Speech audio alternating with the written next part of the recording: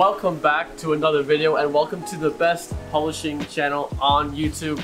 Not according to us, right? It's not self-proclaimed. Luca thinks so. Luca said so, okay? Don't shoot the messenger, But okay? it is. Sorry. He says it's the best publishing channel on YouTube, no doubt about it.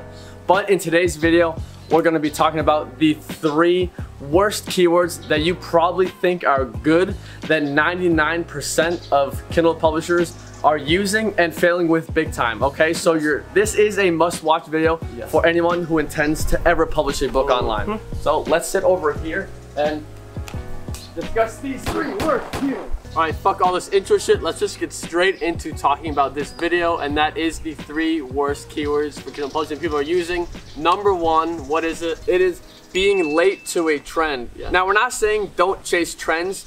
Chasing trends is literally one of the smartest things you could do in business. Chasing trends is literally how you get rich quick. Now, get rich quick, you should never try, like, the mindset should not be to get rich quick, but if you hit a trend, that is how you get rich quick. Yeah. Okay. So can I say a quick video that I saw? Yeah. I saw a video from Ty Lopez saying he got lucky and got rich quick because he was early on a trend that was Google ads, Facebook ads, and YouTube ads. Yeah. I'm saying he says he got early on that. Just to say you can get rich quick on it. Trends is how you get rich quick, okay? Trends is how you get rich quick. So we're not saying don't chase trends. That's one of the best practices you can have as an entrepreneur. What we're saying is you have to recognize and be aware when you are late to a trend. And I'm gonna give a perfect example of this within Kindle publishing. There's many examples I could give, but the big one that comes to a lot of people's mind is cryptocurrency. Cryptocurrency and blockchain. So crypto was, let's not even get started on that. But crypto was a huge keyword back in, was the end of 2017? So like a little over a year ago. If you published a book about crypto or blockchain, you were making $5K a month at least. Yeah, I mean, you were guaranteed to make 4 figures a month with this one book. I did it, Rasmus did it, a lot of our friends did it. Everyone's books about crypto and blockchain was blowing up because crypto was huge at the end of 2017. Everyone was buying books about it, buying courses about it, just spending money to learn about crypto. But then the crash happened at the beginning of 2018, and suddenly, instead of people getting rich with it, like people didn't want to miss out, then suddenly everyone was losing money, losing shitloads of money, okay? And suddenly no one gave a fuck about crypto. So what happened to me, I lost a lot of money in crypto, but that's besides the point. I had a book about crypto and blockchain, 2 separate books, they both did incredible. Then I was like, okay, crypto makes money. I had 5 more books written about cryptocurrency.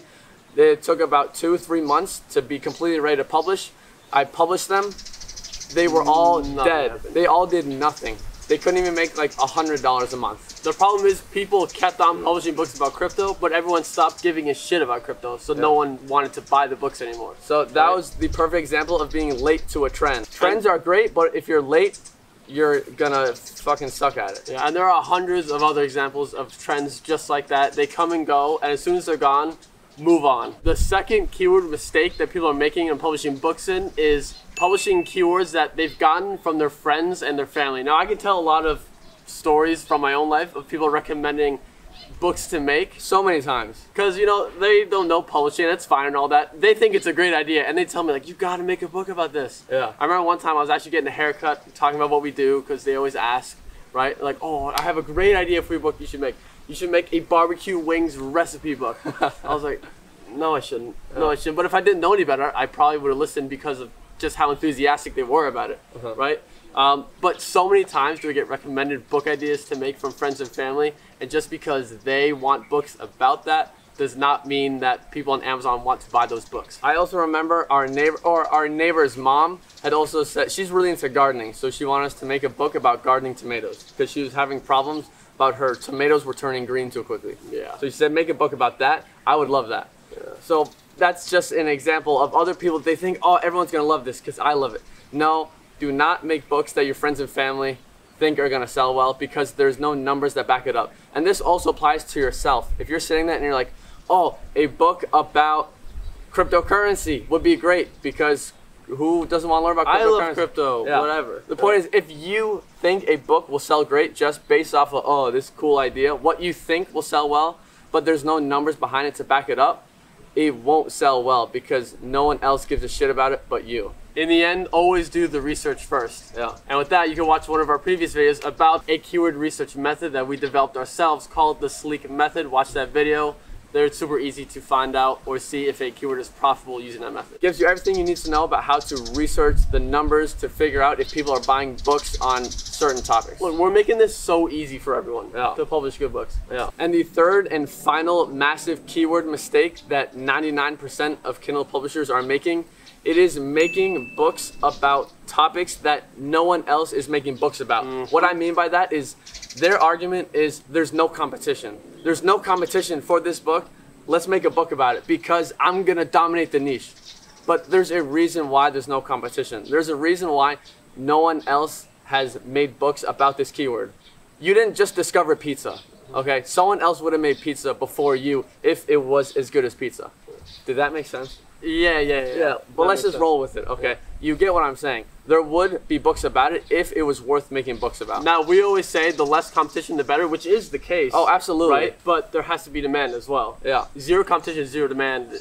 You can't publish in that. Instead of making these 3 mistakes when choosing your keywords, what you should do is go for the highest of the high demand keywords and niches. Now, we made a video previously, not that long ago. We'll link it somewhere around here, where we share and talk all about our 3 favorite niches because they are the big 3 niches in Kindle publishing. Because they are the most high demand, and they are the most high demand because they solve the greatest problems for people. Never mind all that, but those are the keywords and niches that you should be publishing, not these 3 mistakes that we talked about in this video. Yeah, right. You want to publish books about topics that people are dying to give you money to learn all about.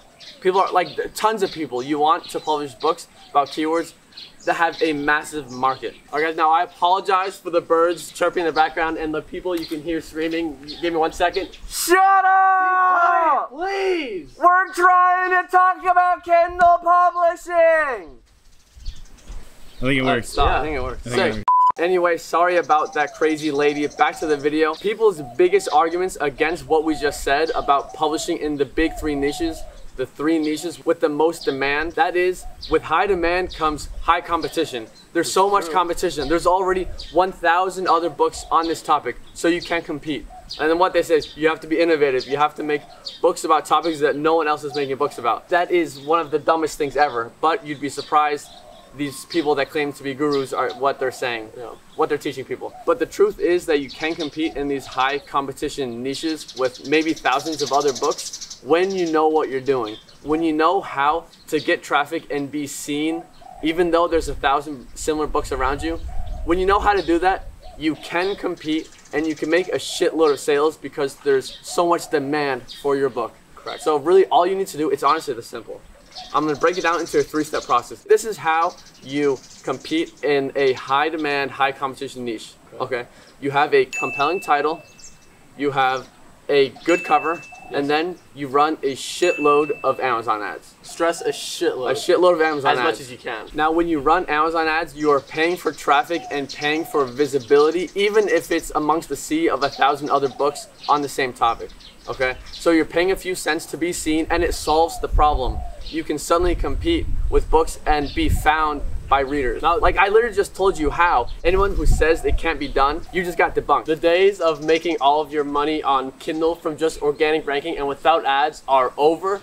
Everyone is running AA ads now. Not AMS, AA ads. Amazon advertising ads. All of the most successful ones are probably also ones with the highest ad costs. And that's what it's become now because it is pretty competitive. So you need to make AA ads a priority. Now we will be making many videos soon about it because I'm trying to acquire as much knowledge and become an expert in the field at the moment before we share everything. Right, I'm not going to share and teach it to you guys until I feel super confident and that I know that like what we have to say is expert level shit. Exactly. Now to recap the 3 mistakes you should not be making.